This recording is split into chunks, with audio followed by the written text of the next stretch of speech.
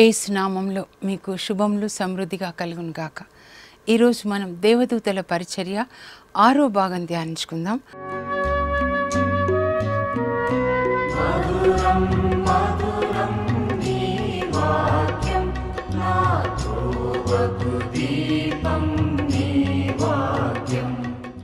యెహోషువ గ్రంథానికి వెళ్దాము. 3వ అధ్యాయంలో అన్నమాట. ఇక్కడ 3వ అధ్యాయం అనగానే వాళ్ళు ఎక్కడ ఉన్నారు? మరి మోషే ఇజ్రాయేల్ ప్రజల్ని ఎడారిలో నడిపిస్తాడు. ఆ తర్వాత అతని పని అయిపోతుంది, దేవుడిచ్చిన పని. అతడు మరణిస్తాడు, దేవుడే వచ్చి అతన్ని సమాధి చేస్తారు మోషేని. అప్పుడు మోషే ఉన్నప్పుడే దేవుడు చెప్పినట్లుగా మోషే యెహోషువని తన సక్సెసర్గా అభిషేకిస్తాడు. తర్వాత దేవుడు చెప్తాడు, యెహోషువ గ్రంథం మీరు బిగినింగ్ చదవాలండి. యెహోషువ గ్రంథం ఈరోజు చదివేయండి.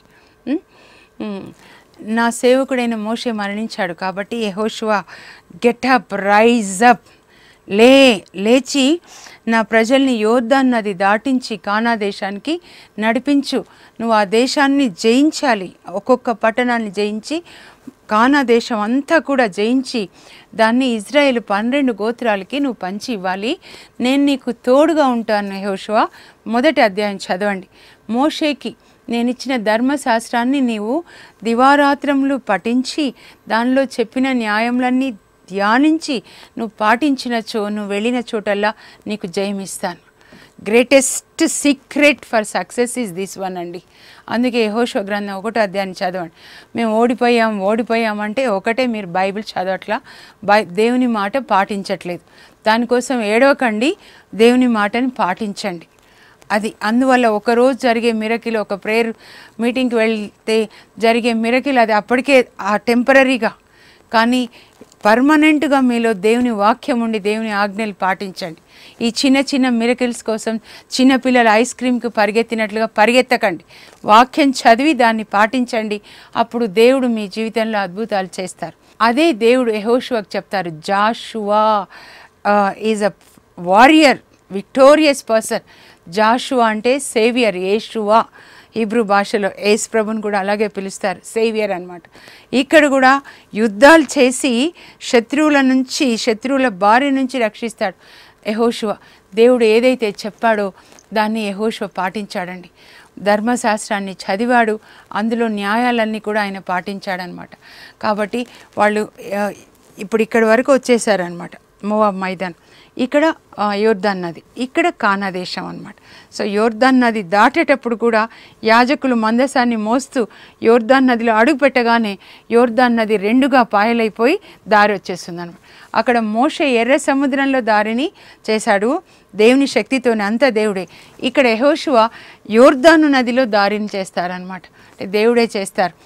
అప్పుడు ఆ యోర్దాను నది దాటగానే వాళ్ళు ముందు అడుగుపెట్టింది గిల్గాల్. ఆ తర్వాత మీరు చూడండి, ఎరికో పట్టణాన్ని వాళ్ళు పట్టుకోవాలి. గోడలు చాలా పెద్దగా ఉంటాయి, ఎంత పెద్ద గోడలు, ఎత్తుగా ఉంటాయి, వెడల్పు కూడా రథాలు 2 అటువైపు నుంచి ఇలా వెళ్ళొచ్చంట, అంత వెడల్పు గోడలు అనమాట. అప్పుడు ఇలా చూస్తుంటాడు, ఇంకా దేవుడు ఆయనతో ఏం మాట్లాడతారా అని యెహోషువ చూస్తున్నాడు. ఇది ఇప్పుడు పరిస్థితి అనమాట. యెహోషువ ఎరికో చెంత నిలబడి ఉండగా ఒక వ్యక్తి కత్తి చేత పట్టుకొని ఎదురుగా నిలబడి ఉన్నాడు. మీరు అది జాగ్రత్తగా చదవండి. అప్పుడు యెహోషువ ఆయనను చూసి ఆయనకు డౌట్ వస్తుంది, ఈయన ఇజ్రాయిల్ పక్షం వాడా లేకపోతే ఎరికోకి చెందిన సైనికుడా అని.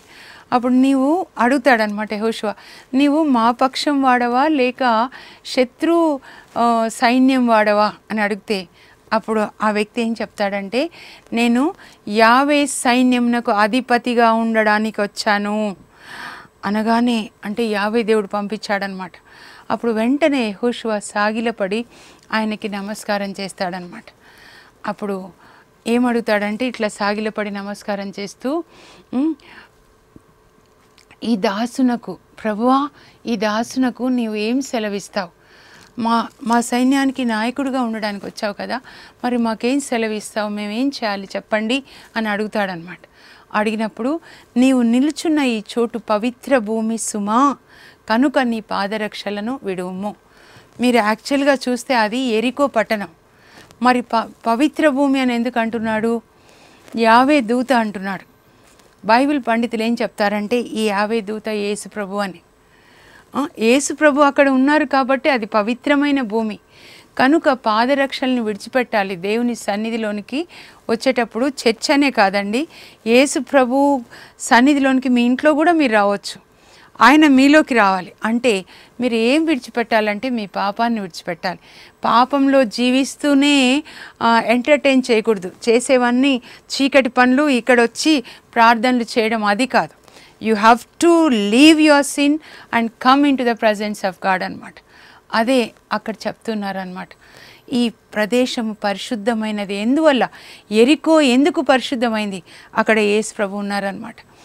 అంటే అర్థం ఏంటంటే ఇంకా వాళ్ళు యుద్ధాలు ఇంకా స్టార్ట్ చేయలేదు. కానా దేశంలో ఎరికో పట్టణం, హాయి పట్టణం, అలా గిబియోన్ అన్నీ జయించాలన్నమాట. జయించాలంటే వాళ్ళు ఎలా ఉండాలంటే పరిశుద్ధంగా ఉండాలి. పాపం ఉన్నట్లయితే వాళ్ళు జయించలేరన్నమాట. అదే మనకు తెలుస్తుంది. 7వ అధ్యాయం యెహోషువ గ్రంథం మీరు చదివితే దేవుడు చూడండి ఆయనకు చెప్తాడనమాట, మీరు ఎరికో పట్టణం చుట్టూ తిరిగి రావాలి. ప్రతిరోజు ఒకసారి 6 రోజులు, 7వసారి 7 రోజులు తిరిగి రావాలి. ఆ తర్వాత నేను చెప్పినప్పుడు ఈ యాజకులు బూరలు ఊదాలి, పెద్దగా కేకలు వేస్తూ అప్పుడు అలాగే చేస్తారనమాట. అలాగే చేసినప్పుడు యెహోషువ ఏమంటాడంటే, దేవుడు ఎరికో పట్టణాన్ని శాపం పాలు చేశారు కనుక ఏది మీరు ముట్టుకోవద్దని. అందరూ వింటారు కానీ ఒక్క వ్యక్తిలోనికి పిశాచు వెళ్తాడండి. దొంగతనం, అబద్ధాలు, పిశాచులు వెళ్ళిపోతాయి. సైతాన్ ఎప్పుడు ఎవరిని నాశనం చేయాలి? దేవుడు ఒక మాట సెలవిస్తే దానికి వ్యతిరేకంగా చేయించాలి. ఆకాన్ అనే ఒక వ్యక్తిలోనికి పిశాచులు వెళ్తాయి. దొంగతనము, అబద్ధాలు, పిశాచులు అనమాట. వెళ్ళినప్పుడు ఆయన కొన్ని దొంగతనం చేస్తాడు. ఆ తర్వాత వాళ్ళు హాయి పట్టణం మీదకి వెళ్ళినప్పుడు యుద్ధం చేయడానికి వాళ్ళు ఓడిపోతారనమాట. అప్పుడు యెహోషువ ఏడుస్తాడు, ఎందుకయ్యా 3000 మందిని హాయి పట్టణం మీదకి పంపిస్తే యుద్ధానికి అందరూ చచ్చిపోయినారు, ఎందుకైనా మీరు మమ్మల్ని ఐగుప్తులోంచి తీసుకొని వచ్చారు, అన్యులు ఏమనుకుంటారు మమ్మల్ని గురించి అని.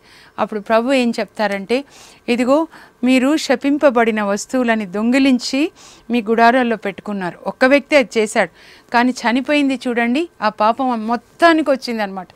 ఒక ఊరిలో ఒకరు పాపం చేసినప్పుడు అలా దేవుడు ట్రీట్ చేశారనమాట.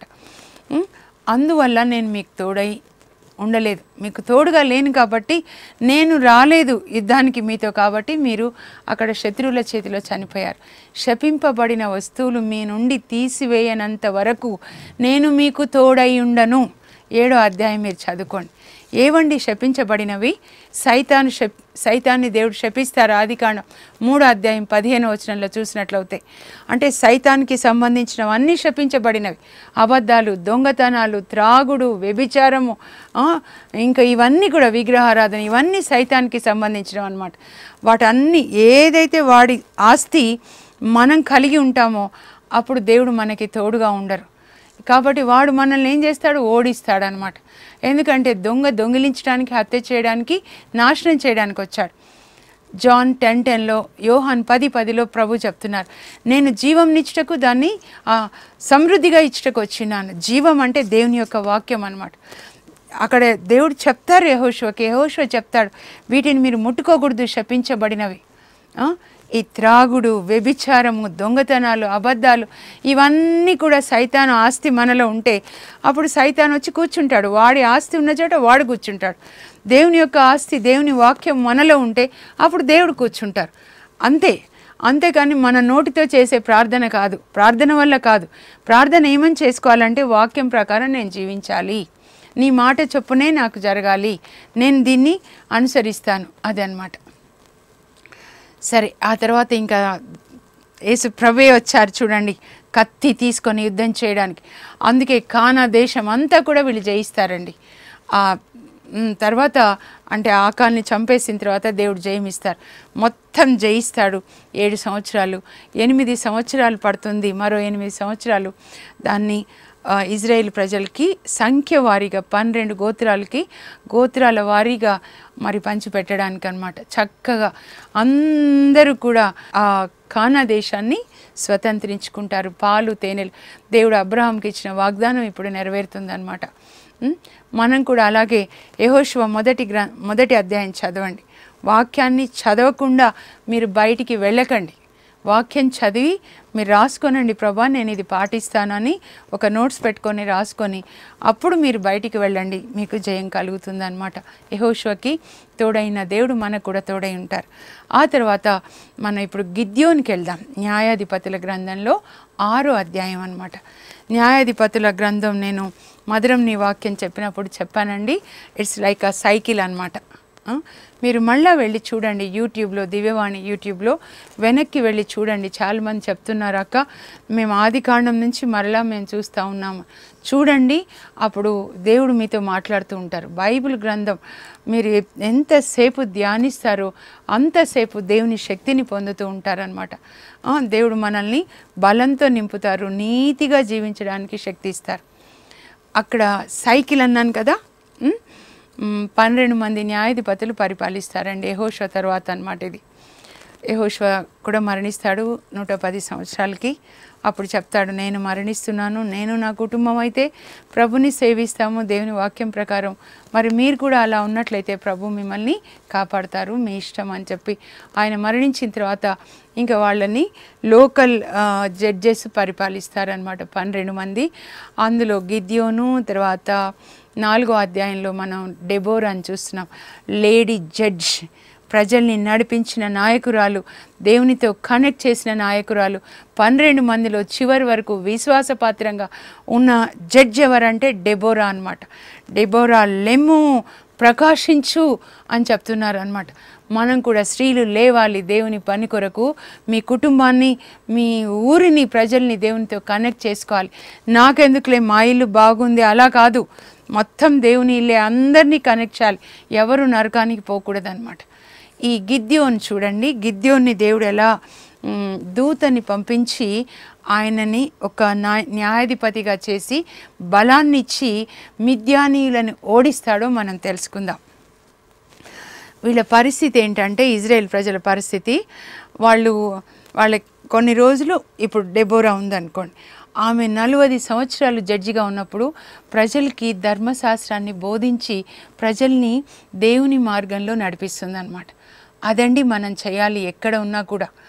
ఆమె జడ్జి అని ఓ పొలిటికల్ జడ్జిగా ఉండడం మాత్రమే కాదు, వాక్యాన్ని ప్రజలకి బోధించి 40 సంవత్సరాలు ఆమె పరిపాలన కాలంలో ప్రజలు దైవభీతి కలిగి దేవుని యొక్క ఆశీర్వాదాల్లో వర్ధిల్లారు. దేవుని వాక్యం ప్రకారం జీవిస్తున్నప్పుడు మనకు అన్ని ఆశీర్వాదాలు వచ్చేస్తాయన్నమాట. అలా ఆమె తర్వాత ఇంకా మళ్ళా ప్రజలు నడిపించే నాయకుడు లేడు కదా, ఎవరిష్టం వచ్చినట్లు వాళ్ళు చేస్తారు, వాళ్ళు ఇష్టం వచ్చినట్లుగా అన్నీ చేస్తుంటారు. దేవుని వాక్యానికి వ్యతిరేకమైన విగ్రహారాధన కానీ చేస్తున్నప్పుడు దేవుడు ఏం చేస్తారంటే కోపం వచ్చేసి వాళ్ళని శత్రువుల చేతికి అప్పచెప్పేస్తారు. శత్రువులు ఏం చేస్తారు, వాళ్ళని పీడించి పిప్పి చేస్తారనమాట. అప్పుడు ఓ అని మళ్ళీ వాళ్ళు దేవునికి మొరపెట్టుకుంటారనమాట. మొరపెట్టుకున్నప్పుడు దేవుడు ఒక న్యాయాధిపతిని పంపించి వాళ్ళని కాపాడతారు. అప్పుడు కొన్ని రోజులు బాగుంటారు. ఆ న్యాయాధిపతి చనిపోయాడు అనుకోండి, తర్వాత మళ్ళా పాపం చేస్తారు. ఇలా సైకిల్ రిపీట్ అవుతుంది. కొన్నిసార్లు మన జీవితంలో కూడా అంతే, కష్టాలు వచ్చినప్పుడు ఓ ప్రభు అంటాం, మళ్ళీ ప్రభు అన్ని బ్లెస్సింగ్స్ ఇచ్చారనుకోండి, నేనే దేవుడు, ఇంకా మళ్ళీ నాకు దేవుడు ఎందుకు, నేనే అని అనుకుంటారనమాట.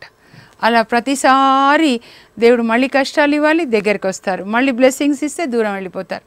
అది జరిగిందనమాట. అలా జరుగుతున్నప్పుడు 6వ అధ్యాయానికి వచ్చేసరికి ఇజ్రాయేల్ ప్రజలు పాపం చేసినప్పుడు దేవునికి కోపం వచ్చేసి వాళ్ళని మిద్యానీయుల చేతికి అప్పచెప్తాడనమాట. మిద్యానీయులు వీళ్ళని కాలరాచి పెడతారంట, పీడించి పిప్పి చేస్తారు, కాలరాచారు అని చెప్తారు. వీళ్ళ గుంపులుగా వచ్చేసి ఇజ్రాయెల్ ఒక్కొక్క పట్టణంలో వచ్చేసి గ్రామాలకు వచ్చేసి వాళ్ళ గేదెలను తీసుకెళ్ళడము, గొర్రెలు తీసుకెళ్ళడం, ఈ ధాన్యం కనబడితే తీసుకెళ్ళడము, పంట కోతకు వచ్చినప్పుడు కోసుకొని పోవడం. దాంతో వాళ్ళకి ఎంత భయం కూడా అనమాట. చూడండి, దేవుడే చేస్తారు, వాళ్ళకి శిక్షిస్తే కానీ సరిగా రారని మిద్యానీయుల్ని చూస్తే భయపడేలాగా చేస్తారనమాట. అప్పుడు వాళ్ళు దేవునికి మొరపెట్టుకుంటారు. తినడానికి తిండి కూడా ఉండదు, ఎప్పుడు వచ్చి అటాక్ చేస్తారో, ఏ ఊరి మీద పడతారో అంత భయం అన్నమాట. అట్లా ఉన్నప్పుడు గిద్యోన్ అనే ఒక వ్యక్తి కూడా చూడండి, ఆయన ద్రాక్ష పండ్లని తొక్కించే గానుగ వేరే ఉంటుంది, గోధుమల్ని తొక్కించే గానుగ వేరే ఉంటుంది. కానీ ఎప్పుడు మిద్యానీయులు వస్తారో అని ఆయన ఏం చేస్తాడంటే ఆ ద్రాక్ష పండ్లని తొక్కించే ఆ గానుగలో గోధుమలేసి తొక్కిస్తూ దాక్కొని చెట్టు వెనకాల అట్లా ఉంటాడనమాట. వాళ్ళు వస్తే ఎట్లా పారిపోవాలి అట్లా ఉంటాడు, అంత పిరికిగా. అప్పుడు దేవుడు పరలోకం నుంచి చూసి ఒక దూతను పంపిస్తాడనమాట. మీరు 6వ అధ్యాయంలో చూసినట్లయితే 12వ వచనం నుండి ఒక దూతను పంపించినప్పుడు ఆ దూత గిద్యోని ఇట్లా దాక్కొని ఉన్నాడు కదా అక్కడ గోధుమల్ని తొక్కిస్తూ. అప్పుడు దూత వచ్చి గిద్యోనితో అంటాడు, శూరాగ్రణి, యావే నీకు తోడైనాడు, man of valour, man of war, God is with you, యావే ఈజ్ విత్ యూ అని. యావే మాకు తోడై ఉంటే ఇన్ని కష్టాలు చూడండి, వాళ్ళంతా దోచుకొని పోతుంటే భయంగా దాక్కొని ఎలా నేను గోధుమల్ని తొక్కిస్తున్నాను అంటే, కాదయ్యా, దేవుడు నీ ద్వారా మీ ఇజ్రాయెల్ ప్రజల్ని కాపాడతాడు. ఏమో మా పితరులు చెప్పారు, ఎన్నెన్నో అద్భుతాలు చేశారంట. ఎర్ర సముద్రాన్ని దాటించారు, ఫరో నుంచి విడిపించారు, ఎడారిలో ఎన్నో అద్భుతాలు చేశారని మా పితరులు చెప్తారు. ఇప్పుడు ఆ అద్భుతాలన్నీ ఎక్కడున్నాయి అని అంటే, అప్పుడు దూత అంటాడు, నీ ద్వారానే దేవుడు అద్భుతాలు చేస్తారు. యూ స్టాండ్ ఫర్ గాడ్, దేవుని కొరకు నువ్వు నిలబడు, దేవుడు నీ ద్వారా అద్భుతాలు చేస్తారు అని చెప్పినప్పుడు, నా ద్వారానా? అవును, నువ్వు మిద్యానీయులని ఏకనరుని చితక్కొట్టినట్లుగా చితక్కొడతావు అని అంటే, ఏమో మా మనష్షే గోత్రంలో మా కుటుంబానికి ఇంత పేరు కూడా లేదు, నాకైతే మా ఇంట్లో ఇంత కాసంత విలువ కూడా లేదు, చీపురు పుల్లని చూసినట్టు చూస్తారు అని చెప్తారనమాట. అప్పుడు దూత అని అబ్బాయి చెప్తాడు, గిద్యోని అంటాడనమాట, నువ్వు అట్లా అనకు, దేవుడు నీకెంత బలం ఇస్తారో తెలుసా, నువ్వు వాళ్ళందరినీ కూడా చితగ్గొడతావు, వాళ్ళ ఇజ్రాయెల్ ప్రజల్ని మిద్యానీయుల నుంచి నువ్వు కాపాడుతావు, దేవుడు నీకు శక్తి ఇస్తారు అని చెప్తున్నారనమాట. అంటే వాళ్ళ ఇంట్లో కూడా ఆయనకి విలువ లేదు, కానీ world's rejection is God's selection. మిమ్మల్ని లోకమంతా, ఇంట్లో వాళ్ళు బయట వాళ్ళు, నువ్వు దేనికి పనికిరావు అంటే అప్పుడు ఎన్నుకుంటారనమాట. దేవుడు ఎన్నుకొని ఆ పనికిరాని వాళ్ళకి తెలివినిచ్చి వాడుకుంటారు, నాలాగా అనమాట. దేవుని కృప ఎవరెవరిని రిజెక్ట్ చేస్తారో లోకము, వాళ్ళని దేవుడు వాడుకుంటారనమాట. అప్పుడు ఇంకా చూస్తే దేవుడు అక్కడ దేవదూత, నేను నీకు బలిని అర్పిస్తా అంటే సరే అంటాడనమాట దేవదూత. అప్పుడు ఆయన ఇలా తాకుతాడు ఆ బలి అర్పిస్తున్నప్పుడు గిద్యోను. నేను గిద్యోను పిలుపులో కూడా చెప్పాను, మీరు వెనక్కి వెళ్ళి చూడండి. అప్పుడు అది ఇలాని తాకిన తర్వాత ఆ మంట అనమాట, అంటే బలి అర్పించబడుతుంది అనమాట. అప్పుడు దేవదూత పైకి వెళ్ళిపోతాడు. అప్పుడు నువ్వు గెలుస్తావు, దేవుని నీ ద్వారా గెలిపిస్తారు. మాట్లాడుతున్నప్పుడు అభిషేకం వచ్చేస్తుంది. దేవదూత వాళ్ళు దేవుని సన్నిధిలో ఉంటారు, దేవుని స్తుతిస్తూ ఉంటారు దూతలు. ఆ దేవుని యొక్క శక్తిని వాళ్ళు కలిగి ఉంటారు, అందుకే వాళ్ళు వెలుగుని కలిగి ఉంటారు. ఆ దూత మాట్లాడుతున్నప్పుడు దేవుని శక్తి ఆయన కూడా పొందుతాడు. పొంది ఆ స్థలాన్ని ఎక్కడైతే దేవదూతకి బలి అర్పించాడో దాన్ని, ఆ వేదికను ఏమంటాడంటే ఆయన సమాధానకర్త అయిన బలివేదిక, అంటే సమాధానకర్త అయిన దేవుడు. హీబ్రూ భాషలో ఒరిజినల్గా ఓల్డ్ టెస్టమెంట్ హీబ్రూ భాషలో యావే షాలోమ్ అంటాడనమాట. నాకు సమాధానం ఇచ్చిన సమాధానకర్త అయిన దేవుణ్ణి నేను చూసి, ముఖాముఖి చూసి కూడా నేను బ్రతికాను కదా. 6:23 న్యాయాధిపతులు అనమాట. యెహోవా షాలోమ్ అంట, ముందుగా పిలిచింది ఈయన అనమాట. షాలోమ్, దేవా సమాధానం ఇచ్చే దేవా. ఎందుకంటే ఇన్ని రోజులు భయం మిద్యానీయులు అంటే, ఇప్పుడు ఆయనకి ధైర్యం వచ్చింది, ఇంకా తను వెళ్ళి మిద్యానీయులని జయిస్తాడు, అంత ధైర్యం వచ్చింది, పిరికితనం అంతా వెళ్ళిపోయింది అనమాట. ఇంకా ఆ తర్వాత గిద్యోనికి ధైర్యం వచ్చి మిద్యానీయుల మీదకి యుద్ధానికి వెళ్తాడనమాట. అప్పుడు ప్రభువుతో ఆయన అడుగుతాడు, 23,000 మంది ఉంటారనమాట వీళ్ళ సైన్యం, ఇజ్రాయెల్ సైన్యం. అంతమంది వద్దు, దేవుడు ఎప్పుడైతే యుద్ధం చేయాలనుకుంటాడో ఆయన ఎక్కువ మంది మనుషుల్ని కోరుకోడు. ఎందుకంటే మనుషులు మా వల్ల వచ్చింది అనుకుంటారని, కొంచెం మందే చాలు. 23,000 మంది వద్దు, అందరిని వెళ్ళిపోమని ఇష్టం లేని వాళ్ళంటే 10,000 మంది మిగులుతారు.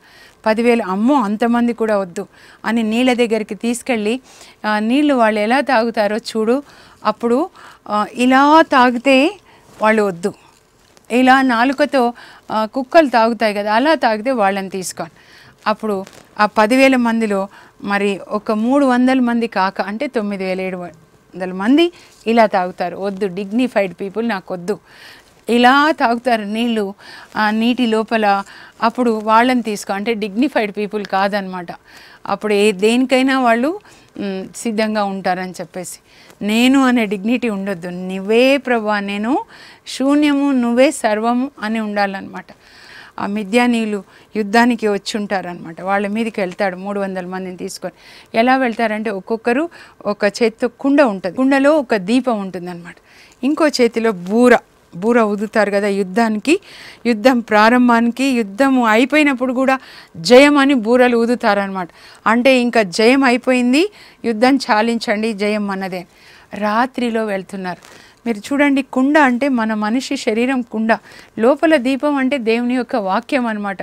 వాళ్ళు అట్లా వెళ్తున్నారు, బూరలు తీసుకొని వెళ్తున్నారు యుద్ధం శత్రువుల మీదకి అన్నమాట. మనం కూడా అట్లా దేవుని యొక్క వాక్యం, దేవుని బూరగా మనం వెళ్ళి ఆ వాక్యాన్ని ప్రకటించి విజయాన్ని ప్రకటించాలి, శత్రు సైన్యం మీద జయాన్ని ప్రకటించాలన్నమాట. త్రాగుడు పిశాచుల మీద జయం ప్రకటించాలి. యేసు ప్రభు సిలువకి కొట్టేశాడు, మృత్యుంజయుడై లేచాడు కనుక మాకు యావే నామంలో, యేసు నామంలో జయమని ప్రకటించాలి. వాళ్ళు శత్రు శిబిరానికి వెళ్తారండి. వెళ్ళినప్పుడు గిద్యోని చెప్తాడు, మీరు నన్ను గమనిస్తూ ఉండండి 300 మంది, నేను ఎప్పుడు బూరలు ఊదుతాను, మీరు కూడా అప్పుడు బూరలు ఊదాలి, కుండలు పగలగొట్టి. నేను ఎట్లా చేస్తే మీరు అట్లా చేయండి. అప్పుడు వాళ్ళు గమనిస్తూ ఉంటారు, ఆయన చెప్పినట్లే, నాయకుడు చెప్పినట్లే. మనం కూడా యేసు ప్రభు మన నాయకుడు, ఆయన చెప్పినట్లుగా మనం చేయాలి. అప్పుడు ఈయన ఏం చేస్తాడంటే బూర ఊదుతాడనమాట గిద్యోన్, కుండను పగలగొట్టి. వాళ్ళు కూడా కుండలు పగలగొడతారు. కుండ పగలగొట్టగానే ఏం లోపల ఏముంది? దీపం ఉంది. ఆ రాత్రిలో అంతా దీపం అన్నమాట. ఆ తర్వాత బూరలు ఊదేస్తారు. అది అర్ధరాత్రి. ఆ సమయానికి మిద్యానీయులు వాళ్ళు నిద్రపోతూ ఉంటారనమాట. వీళ్ళు బూరలు ఊది అందరూ ప్రకటిస్తారు. గిద్యోను కూడా చెప్తాడు, యావేకి జయము, గిద్యోనకు జయము అనగానే అందరూ 300 మంది యావేకి జయము, గిద్యోనకు జయము అని బూరలు ఊదుతారు పెద్దగా. 301 మంది ఊదినప్పుడు వాళ్ళు నిద్రపోతున్న వాళ్ళు ఇట్లా లేస్తారు. అంటే యుద్ధం అయిపోయిందనమాట. యుద్ధం అయిపోయినప్పుడు ఈ బూరలు ఊది ఇలా జయాన్ని ప్రకటిస్తారు, ఎవరు జయాన్ని సాధిస్తే వాళ్ళు.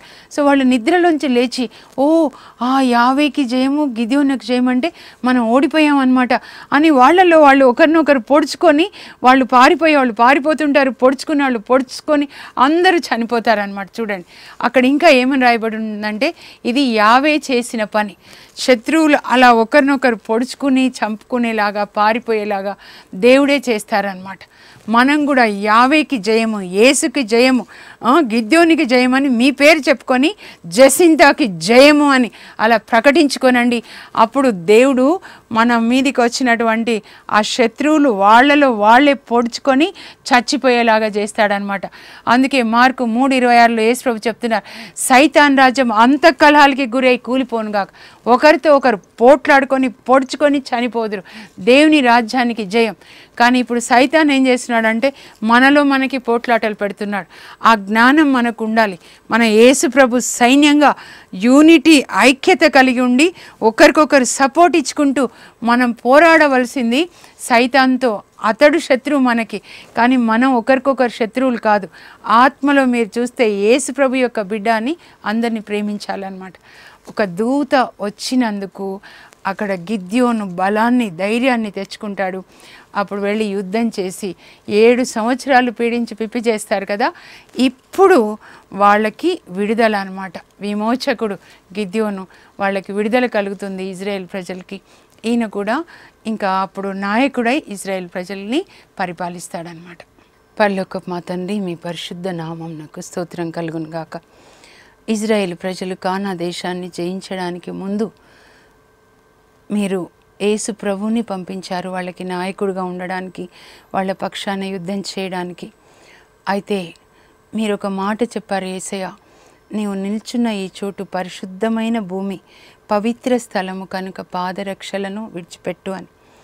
ఎప్పుడైతే మేము మా పాపాన్ని విడిచిపెడతామో అప్పుడు మీరు మా పక్షాన యుద్ధం చేసి మాకు జయాన్ని ఇస్తారు. యెహోషువ మీరు చెప్పినట్లుగానే చేశాడు కనుక మీ సహాయంతో యెహోషువ యుద్ధాలన్నీ కూడా జయించాడు ప్రభా. మేము కూడా సైతాన్ని జయించాలి, శరీరాన్ని, శోధనలు జయించాలి, పాపాన్ని విడిచిపెట్టడానికి కృప దయచేయండి. అలాగే గిద్యోను ఆయన భయంతో పిరికివానిగా ఉన్నప్పుడు మీ దూతని పంపించారు, అతన్ని బలపరిచారు, ప్రోత్సహించారు, ధైర్యాన్ని ఇచ్చారు, పరిశుద్ధాత్మ బలాన్ని ఇచ్చారు ప్రభా. మీరు చెప్పినట్లుగానే గిద్యోను చేసి ఇదో యావేకి జయము, గిద్యోన్నకు జయము అని బూరలు ఊది ప్రకటించినప్పుడు మీరు యుద్ధం చేశారు. అక్కడ ఆ శిబిరంలో మిద్యానీయులతో యుద్ధం చేసి వాళ్ళకి కలవరాన్ని పుట్టించి, భయాన్ని పుట్టించి, ఒకరొకరు చంపుకునేలాగా పారిపోయేవాళ్ళు పారిపోయేలాగా చేసి జయం ఇచ్చారు. యుద్ధము మీది ప్రభా. అలాగే మేము కూడా చేయడానికి కృప దయచేయండి. మీ దూతల్ని పంపించండి, మా పక్షాన యుద్ధం చేయండి, మేము పరిశుద్ధంగా ఉండడానికి కృప దయచేయండి. యేసు నామంలో అడుగుచున్నాం తండ్రి, ఆమేన్. దేవుడు మన పక్షాన కూడా దూతల్ని పంపించి ఆయన యుద్ధం చేస్తారు మనం పరిశుద్ధంగా ఉన్నప్పుడు. God bless you.